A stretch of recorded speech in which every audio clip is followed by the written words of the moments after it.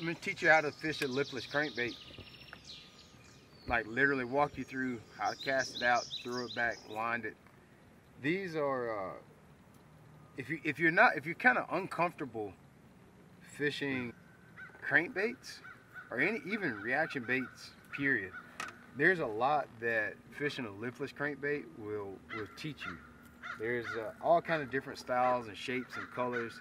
They're kind of like matchbox cars. You get one and you find one that's got a little different sound or got a little different shape that you like better. One casts a little bit better. One makes a little bit more noise or a little less noise. There's all kind of different shapes, the sizes you use, and they're fun to fish. God, they're fun to fish. The reason being, you know, they're easy to cast. You can bomb them a long ways. They are. When the fish hit them, they ride like you ain't no mistaken when you got one on a lipless crankbait. They hit that sucker. So I'm just gonna walk you through why. Number one, why it's a good bait to teach you how to be a good crankbait fisherman, and we'll just walk you literally through the cast and what I'm looking for when I try to fish a lipless crankbait. All right, that's gonna be the objective of today. Getting out here and fishing liplesses. Is that how you say it? Liplesses? So your normal size, honestly I don't know what size this one is, but they're all about a ½ ounce. They're typically a quarter, a half, and 3/4 ounce is typically what you're gonna use for bass fishing. Now, depending on the brand, they're gonna be they're gonna vary from that size a little bit.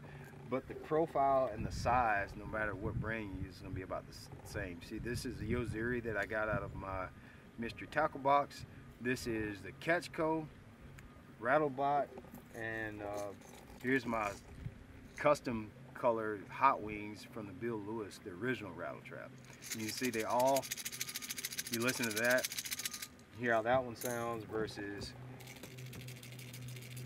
hear how that one's a lot quieter. And then Yoziri is just totally different sound, right? All three of them got totally different sound, and which one is better? I don't know. You just throw one until you get bit, and then that one's the better one. All right, so they make different sizes, so you have different choices. Is the bottom line. But I'm gonna start with this Yoziri today because it's got a pretty cute color that I feel like for this high, bright bluebird day.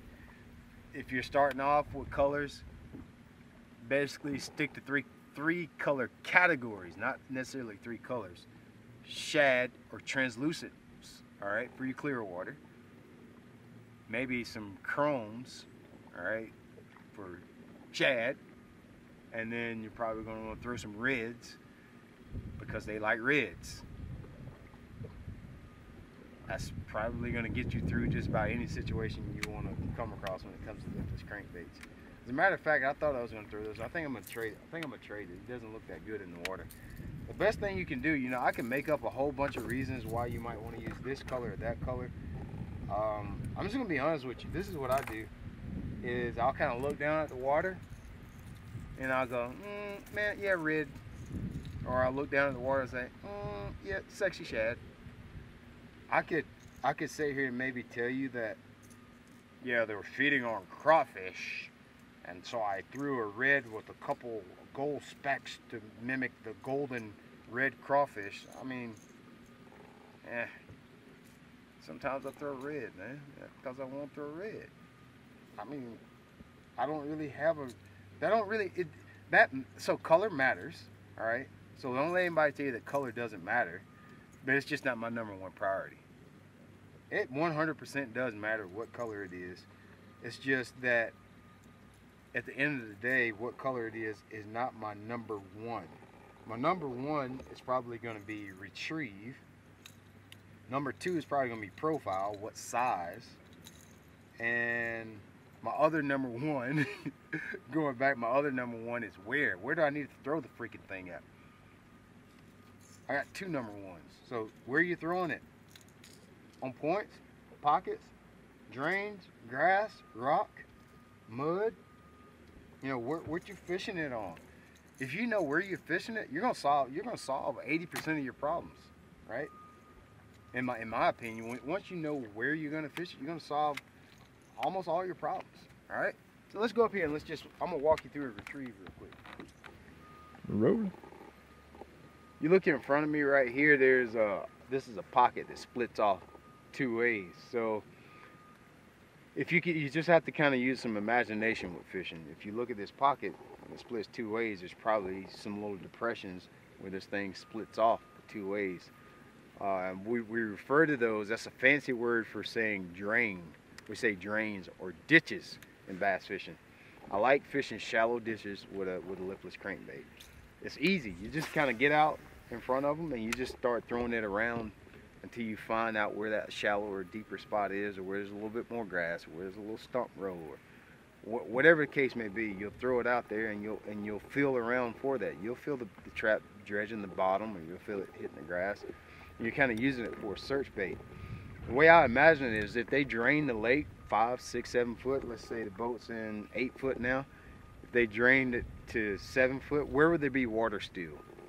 And that's where I want to try to put my bait at. So you kind of got to use your imagination. You got electronics, you can use those to figure that out a little bit. You can kind of scan around with your live scope, or you can just use your 2D sonar, or you can just cast around until you notice, I'm not hitting the bottom quite as much anymore. It must be deeper. Or man, I'm really digging the bottom a lot. It must be shallower. Then you can kind of graph this out, even with your cast. You can do the same thing as I do with my electronics. You can do it with your cast as well. But what I'm going to do is I'm going to cast it out. One of the best things about it, you see, I cast it almost to the trees back there. I could have been squirrel fishing how far I cast it back there. You can cast it a long ways, which is great, because now I can keep my boat back and not spook a group of shallow fish. So that's the cool thing about fishing a lipless. So I'm gonna make a cast. There's really not a wrong way to fish this thing. The wrong way to fish it is the way that you're not getting bit with it. If you got a partner in the boat and he's wearing them out, he's catching 3 to 1, that's the wrong way to fish it. Fish it like your partner's fishing it. But this is what I'm typically going to do. I got my structure found, I figured out my little honey hole, or I know where I'm casting, I throw it out there. All right, this is shallow water. Where I just cast at, it's probably about 2 foot, 3 foot. Immediately, I'm just going to start reeling. I'm using a pretty fast reel. This is 7.5 to 1 gear ratio reel. It might be 7.3 to 1, but it's pretty fast. I don't know, 7.5, 7.3. Throw it out there. I just start reeling, and you notice, see, I pump my rod. I pump my rod a little bit because that trap is digging the bottom. And what I like to do, I always say this, no matter if it's flipping soft plastics or if I'm talking about spinner baits, fish always love things that move real fast and stop. They move fast and stop. Any kind of crawfish or bait or brim, they always move fast and stop. So you'll notice that I'm pumping the rod tip. I'll make some fast turns, and what it's making that trap do is, number one, when I give it that pump, it's turning sideways, creating a little extra flash. If I can get the fish's attention, I'm a whole lot more likely to catch the fish. So I'm getting his attention by pumping that rod tip, making the bait turn over on the side and flash a little bit. Secondly, I know I'm fishing in fairly shallow water, so I'm probably grabbing a little bit of muck, leaves. It could be grass, it could be sticks, could be anything on the bottom. And you'll notice when I reel in the rattle trap, you got treble hooks, so you got open hooks. You see how I got this little bit of grass that's attached to the bait? You kind of don't want that, because that's inhibiting the action of the bait. So if you're inhibiting the action of the bait, it's not sounding the way it's supposed to, and then it's probably like, I can imagine that's pretty unnatural under the water. I mean, maybe they'll bite it, maybe they won't. I just imagine if it's got a little grass on it, they probably don't like that. So popping that rod tip like that, when I know that I'm just plowing the bottom, it's cleaning off those hooks for me. And you'll notice, you'll feel the bait just kind of not vibrate the way that it's supposed to, and you're just popping that rod tip to get that off of there. Thirdly, it's just something different. You know, like, especially with the lipless bait, it's a noisy bait. So not only do you manipulate the action with the rod tip, you manipulate the sound of the bait with your rod tip.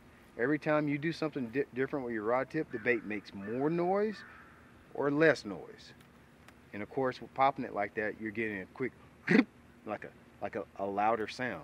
All right, so that's what you're going to do with it when you're fishing in shallow water. Now, there's a lot of different, you can throw it out and just reel it straight. If I see fish surface feeding, I'll throw it out and I'll just heard G-Man call it pencil sharpener. I'll just reel it straight back to the boat. Just have it coming straight through the school of fish, keeping the bait up high in the water column where they're feeding actively.